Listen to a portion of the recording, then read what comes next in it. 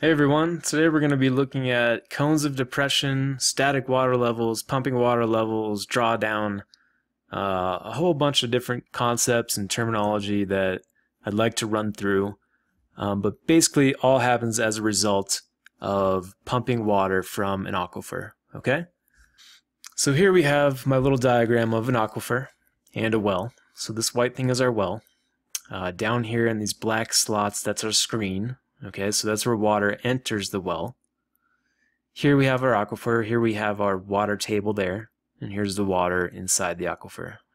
So the first thing we need to define and look at is what's called the static water level. Okay? Let me write that down because that's an important concept. Static water level.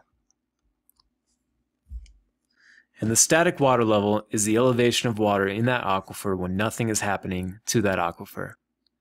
Okay, nothing's getting pumped out, nothing's getting put in, it's just the normal, natural elevation of water in the aquifer. Okay, I'd like to point out that the static water level is the same outside of the well as it is inside, okay? There's no difference there. And that's because this well is open to this aquifer through the screen, and water can enter into the well through that screen and kind of balance out at the static water level.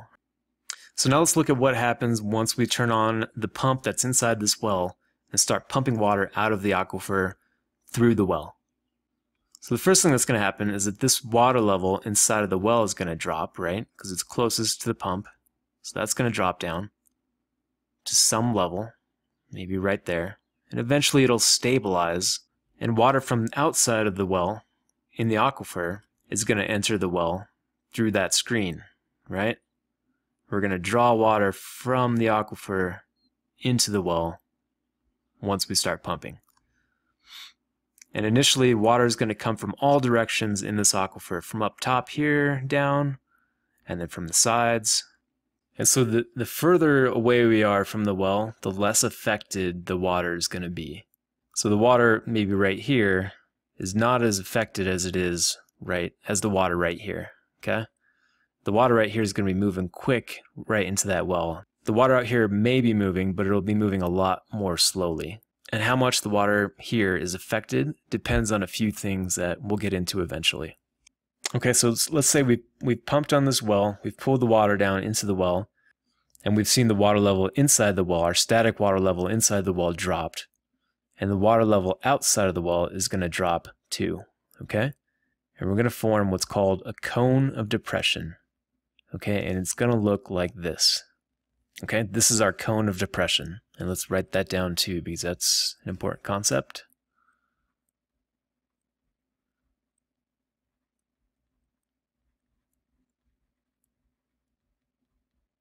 And so this cone of depression takes on this shape because, like I said earlier, the water closest to the well is more affected than water further out from the well, okay?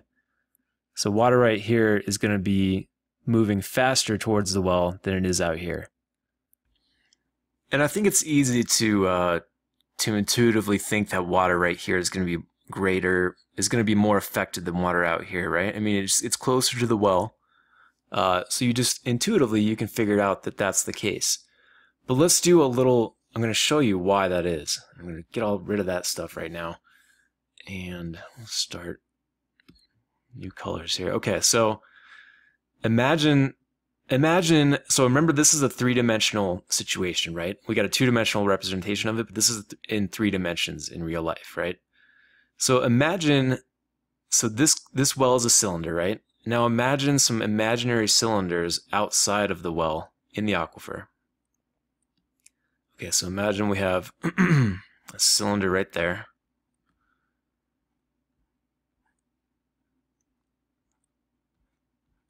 And then imagine we have a larger cylinder out here.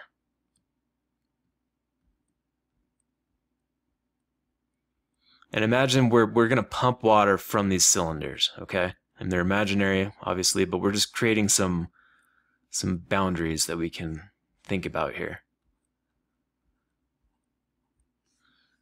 So let's call this guy cylinder 1, and we'll say it's volume 1. okay? Because we're going to imagine the volume of this cylinder, of this imaginary cylinder, and we'll call this volume 2, the volume of this imaginary cylinder 2, okay? So it's easy to see that this smaller cylinder is a smaller volume than volume 2, right? Than the volume of cylinder 2. It's less than the volume of cylinder 2. So if you imagine pumping water from each of these cylinders, which one is going to empty first? It's going to be the smaller volume, right? It's going to be the smaller cylinder because it's a smaller volume of water, and it'll empty quicker because it's smaller volume. Makes sense, right? And that's why this cone of depression forms, is because in the first cylinder, the water is going to be drawn down much quicker, and so the water in that cylinder is going to empty. So you're gonna create this curve there of where the water is being drawn down, and then out here it's going to happen eventually, maybe, but it's going to take a lot longer to get there. So that's why you create this cone of depression. Okay, hopefully that made sense and not too confusing. So let's go back to our drawing here, and we're going to define a couple other important points. Okay, so we've labeled the static water level, we've labeled our cone of depression here.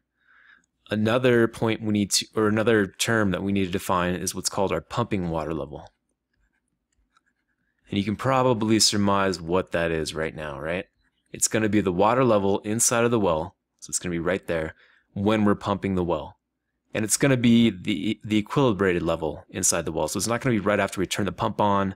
It's going to be once it stabilizes, right? Because the water level inside the well is going to drop as we're pumping. And eventually it'll reach some stable point right there. And that stable level is called the pumping water level. Okay? So we have the static water level, which was up here before we turn the pump on. And then we have the pumping water level, which is down here after we've pumped the well and we've reached some sort of stable point.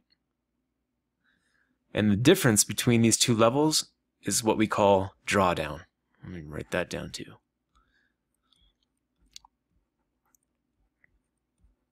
So drawdown is a pretty self-explanatory name, I think. It's the amount of water elevation that gets drawn down inside the well after pumping for a period of time, at which point the pumping water level is established.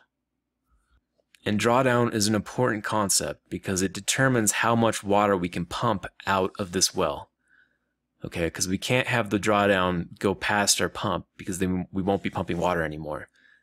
Okay, one other term I want to define here, and I think I'll call it good for this video because I might be laying a little too much information on you, but it's going to be called the radius of influence. And it's related to the cone of depression. And another self-explanatory name, I think, it's just the radius that the cone of depression reaches out to from the well, okay? It's radius of influence. So it's how far out the water table is going to be affected by our pumping.